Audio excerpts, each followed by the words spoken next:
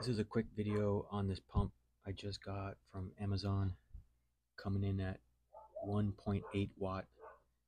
And to give you an idea how big it is,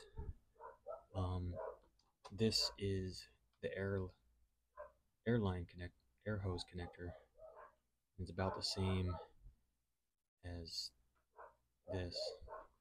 That's about less than an 8, and that's about more than an 8. Here's the airline hose, which is almost the same width. So they said this is 7 millimeter. This is 8.5 millimeter. That's coming in about a 1/4 inch. Just had it on there a second ago, but yeah, that's about a 1/4 inch. And this is just shy of 3/8. Yeah, I wanted to show you this. It's a USB motor. I did plug it in.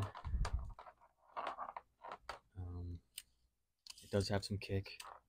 It doesn't move air, so it's not priming. But I think if you had water in the loop, like if it's at the bottom of a loop and there was some water in that loop, I think it should be enough to kind of get the siphon going and kind of, kickstart itself that way. But this is going to be a part of a new filter build I got that I want to do for a very slow moving canister. And yeah, I'm so just showing this off, kind of getting the pieces together.